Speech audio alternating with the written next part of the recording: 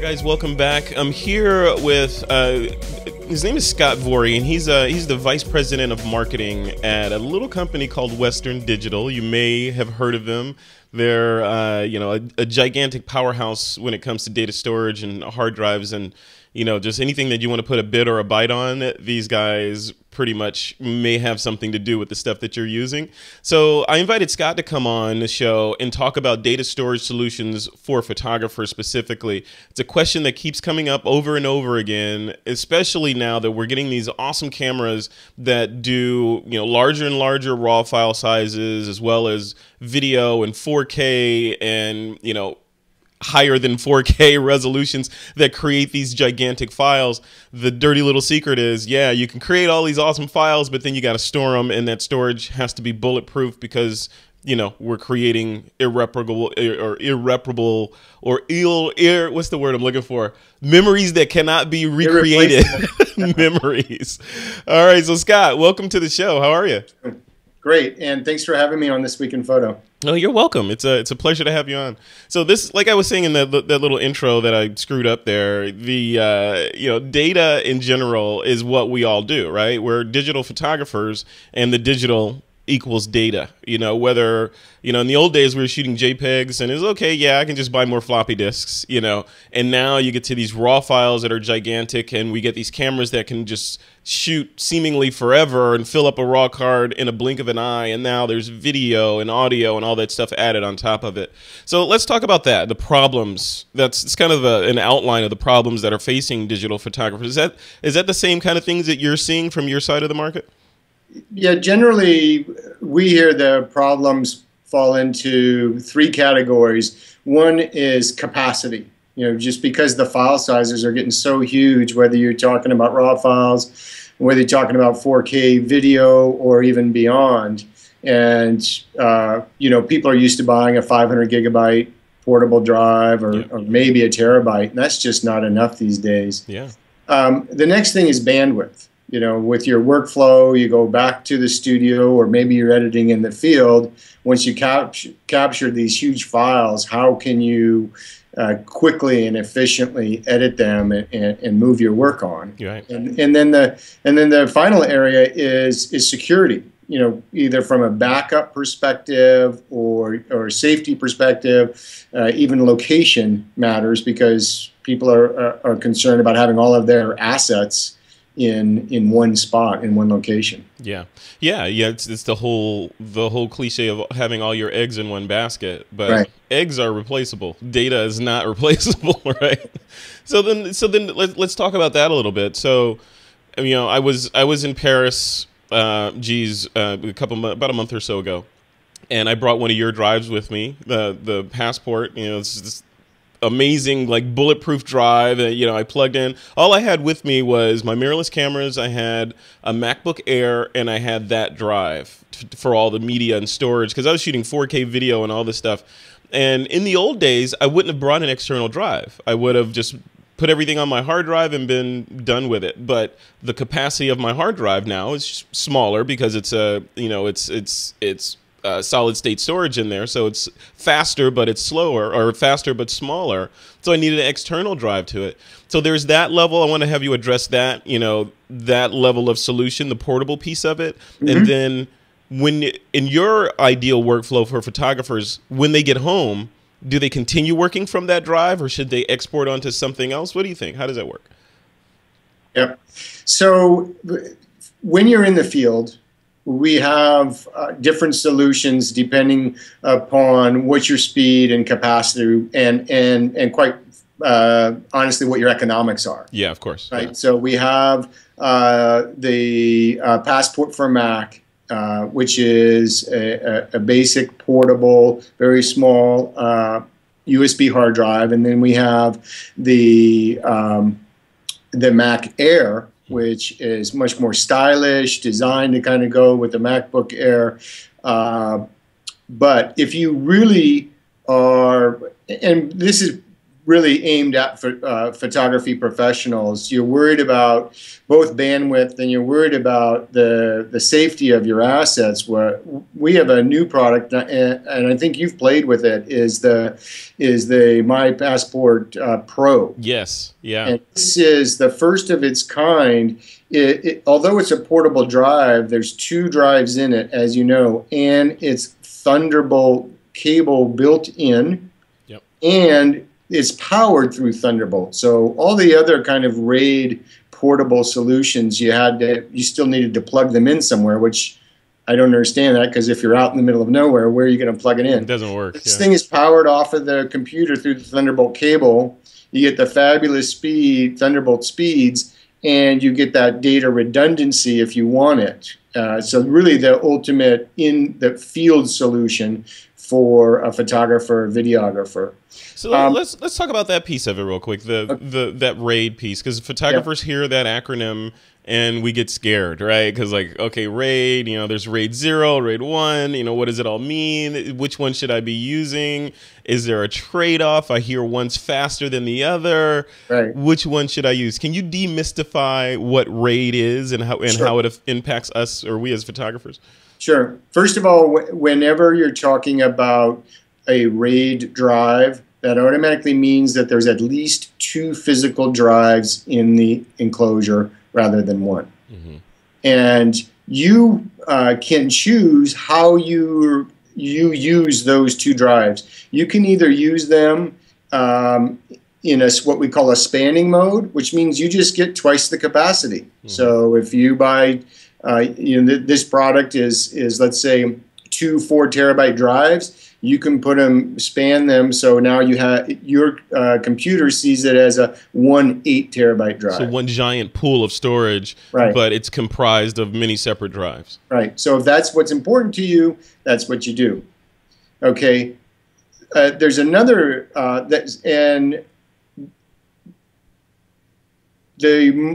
the way we recommend using the product, and most products actually come pre-configured this way, is what they call RAID 0. Yep. And what that means is that when you're writing your data, when the PC or the Mac is writing your data, it's actually it's striping, and so it writes a little piece to one drive and a little piece to the other, yep, essentially doubling the write and read performance, because it can do it at the same time. Okay. And so that's RAID 0.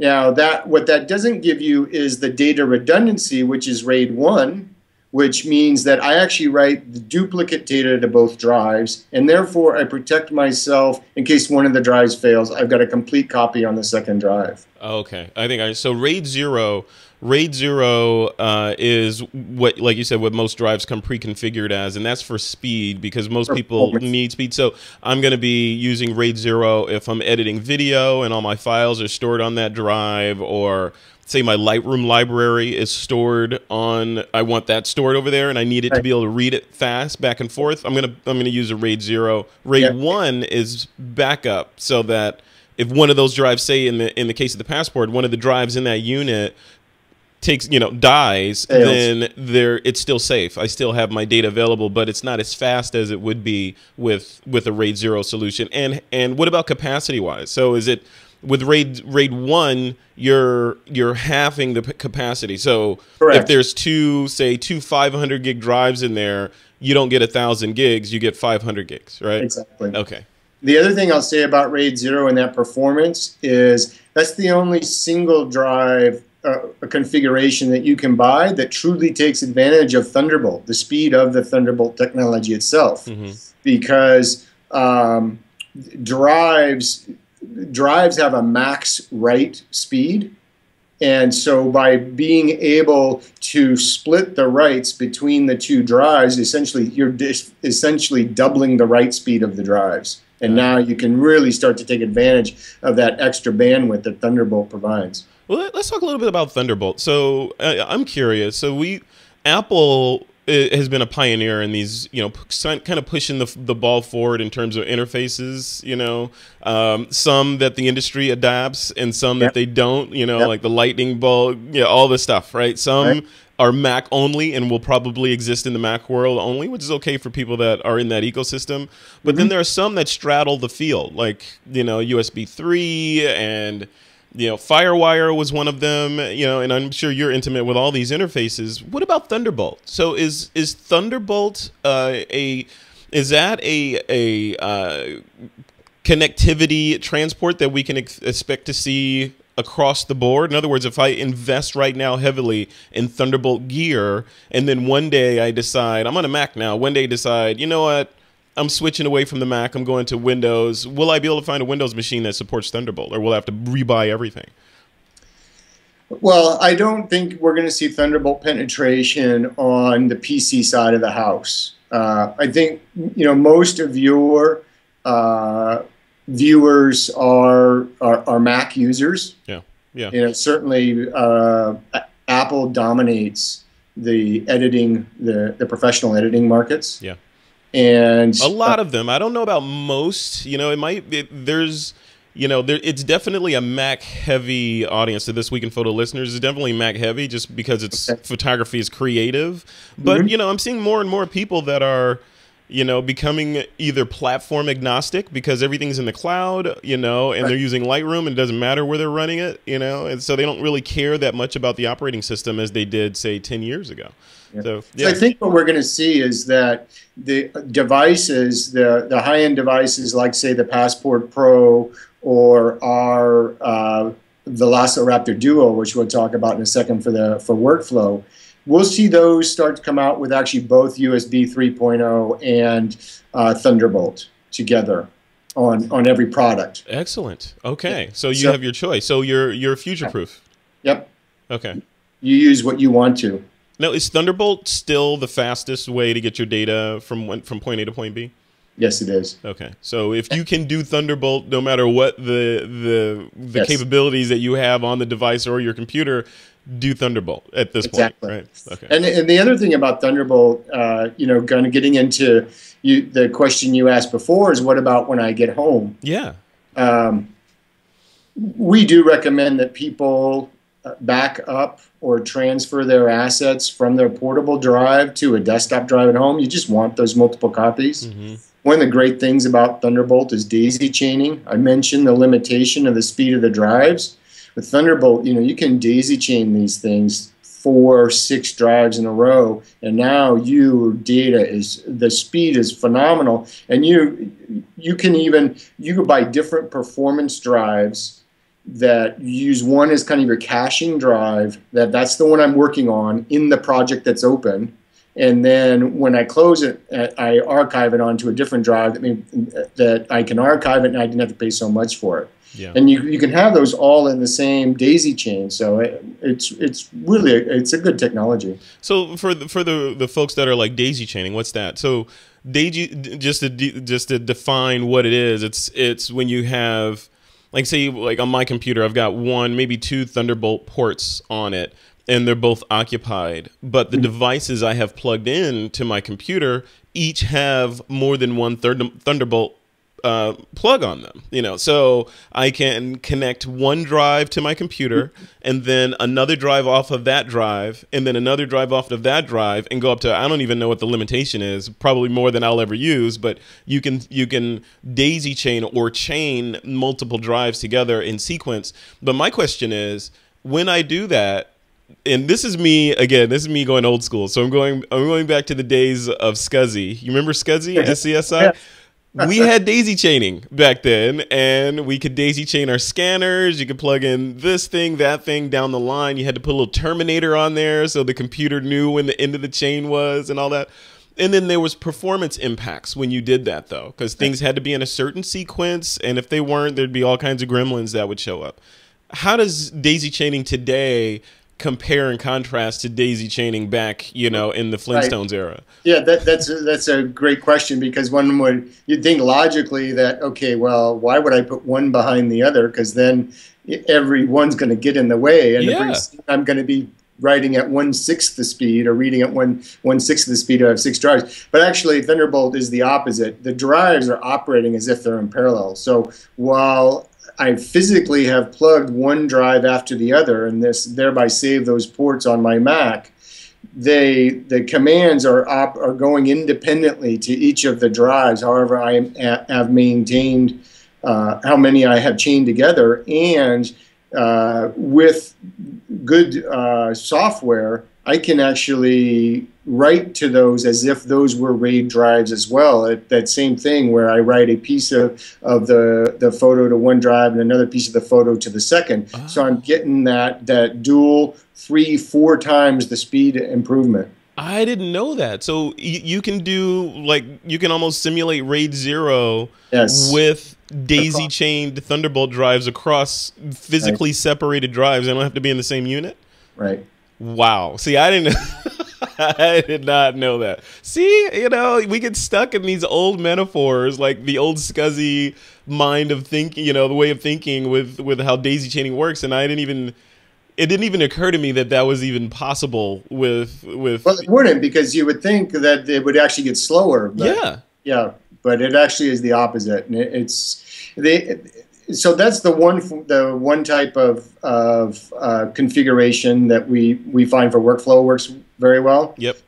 The other thing is, I mentioned this thing. You've got the trade-off of price versus performance. Right. One of the things that affects performance is the speed of the drive. We offer an extremely high-speed drive in our product called the Velociraptor Duo, Thunderbolt Velociraptor Duo. Yeah, tell me about that. High RPM drive. It's Duo, but it actually you can only get it up to 2 terabytes because of the price. But what you do is you use that as kind of your caching drive. Mm-hmm. You put your project on it while you're working on it, and so you've got really fast I/O with your workstation and the drive. And then when you're finished, put it off onto let's say a Duo for Mac, one of their desktop products that is also Thunderbolt Duo. So you would use the Velociraptor Duo, this high speed desktop unit. Say if I'm editing video, like I'm gonna be editing this interview, I would put that on the Duo, do my cutting, add the intros and all that stuff, and then when I'm done with it, I'd move it off to a slower drive, and then the next interview that I'm editing goes on to the Velociraptor. It's my working storage space. Exactly. Okay. And what is that? What does the Velociraptor Duo run these days? Like price wise? I mean, I'd have to check. I think it starts around $699, $799. Okay. Yeah, that's still reasonable, especially if you're in this line of work, you're not a hobbyist, and you need that level of performance. Then, you know, that's time is money, right? So you're gonna spend it somewhere. Right. So let's talk a little bit about different. So we kind of touched on strategies like bringing, you know, say the Passport Pro out into the field and back home, and then offloading. Are there any other like tips and tricks you can give us in terms of how to segregate that data? This interview has been like gold so far, because I had no idea about half of the things that we're talking about. Now I want to go try them. So what else? Any other things you want to throw in there? I think we've kind of covered the things that, you know, you want to start out, what are my needs and what's my budget? Yep. Because you can get good capacity, and even that will work on both Mac and PC sides with a USB portable drive. Yeah. And so if you're just going for terabytes and you want something that's very tiny, will fit in your briefcase, is not a bunch of extra weight to bring, that's the way to go.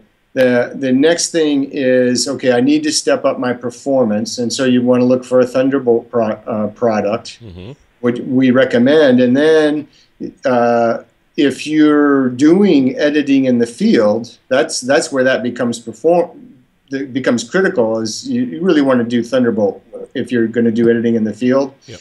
And then at the high end is not only I'm editing in the field, but you know, I really care about this data and I don't want to lose it. Yeah. So then I go to a RAID setup where I'm doing the automatic data duplication to the 2 drives. But there's the final thing, and we started to touch on this earlier but haven't yet, is, okay, it's great that I have protection for my data, but as I've automatically mirrored it on 2 drives in the same enclosure. But what if my house burns down? Right. Yeah. Okay. Yep. So that's the next thing that we urge people to think about. And you mentioned the logo that I have. That's for a product we have called WD My Cloud. That is it's a hard drive, but it plugs into your router at home instead of plugging into your Mac or your PC. The advantage of that, of course, is that all your Macs and PCs on the home network can see it. But more importantly, this thing, you can see it from the field with your iPhone or your iPad, or you can anywhere on the internet with your Mac, and you can be sending photos to it. So this is another way to get that redundancy. You create a kind of a centralized library for all of your assets at home. When you're out there in the field capturing it, you get back to the hotel at night, transfer everything via the overnet to the drive right then, and you can even share it with other people. Just send them a link and they can look at it on the drive at home. So if you're on a project and you've got people back in the studio, they can be watching your work, looking at the dailies just by you sending them links to your drive at home. And then you just plug that into your router, or does it sit on your Wi-Fi network? Or well, because it's plugged into your router, it is on your Wi-Fi network. Okay. So it's connected. Your home computers and everyone that's connected to that network, either Wi-Fi or plugged in, can see that storage pool. But then if I'm in a hotel, say in New York, and I connect to the Wi-Fi there, I can still see that drive? How do I see the drive remotely? You just log on to our website through your browser, and we redirect you to your drive. Okay. But the data is not on our servers; it's on your drive. We're just helping you make that connection when you want to log into your drive. Yep. We also have apps for the iPhone and Android smartphones and tablets that you can do this over 3G as well. Wow. So whether you're on Wi-Fi with your phone or you're on 3G, you just bring open the app. It goes over the internet and automatically finds your drive, and you're looking at all the photos, showing them to. You can be showing your portfolio to people on your iPad, even though you don't have it with you. Right. So there's no more. Okay, this is a series of photos that I want to be able to show in my portfolio. Let me copy those out and transfer them over to my device so that I can show them when I'm remote or some other thing like that. It sounds almost like a Dropbox or that kind of solution, but it's yours. It's on your network, and you're not restricted by their terms of service and bandwidth limitations, etc. In fact, we call it a personal cloud because it's like having the cloud, but it's at home. That's really cool. And when is that? Is that available now? It is. It came out last October. Very cool. Awesome. And then now that goes from 2 to 6 terabytes. Mm-hmm. If you're, but if you're a serious videographer or photographer, of course, your assets are much larger than even that. Of course. We've got some pretty beefy, professional level cloud products that are very similar to that. What's called the MyCloud EX2 and the EX4. As you can imagine, what that means, it's got 2 drives or 4 drives in it. Yeah. And those go up to 16 terabytes. Wow. Depending upon the capacity. And the final thing is those products, because they are more professional level, they come with a feature that if you can buy 2, put one in your studio and one in your house, or one at your parents and one in your house, and they will automatically back up to each other. So in case your house does burn down, you've still got everything, and it's all automatic, happens in the background. See, that's the key right there, because I feel like at home right now, I'm okay aside from, I feel like I need that Velociraptor Duo.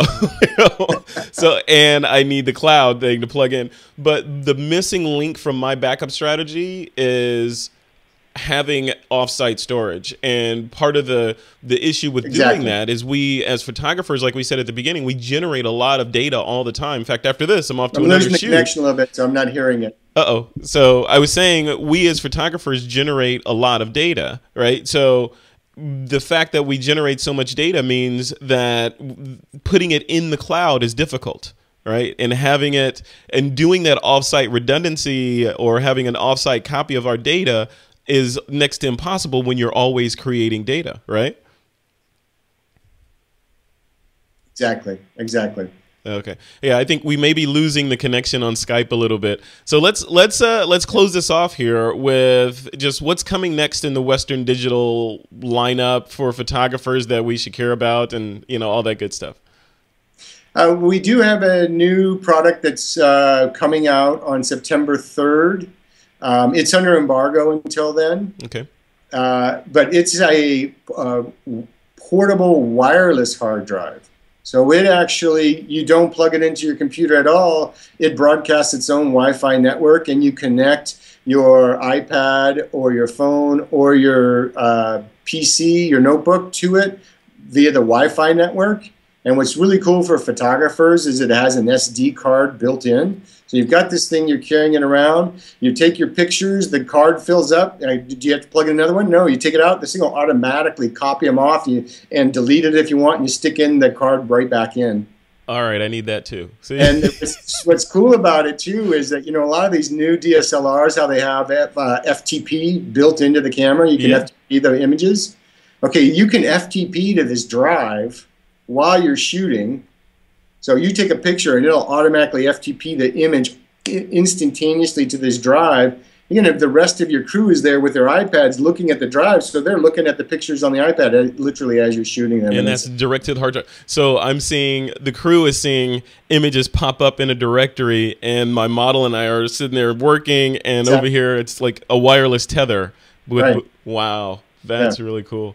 Well, Scott, thank you for letting me pick your brain for a little bit today. I know you're a busy guy over there moving bits and bytes. My pleasure. Yeah, this is good. So where would you like the This Week in Photo audience to go to kind of get their brain around the new products that are coming out and all that good stuff? So the best place is WD.com. Just WD.com? Yes. Excellent. All right, Scott. Thanks a lot. All right. Talk to you soon. Bye. Yep. Take care.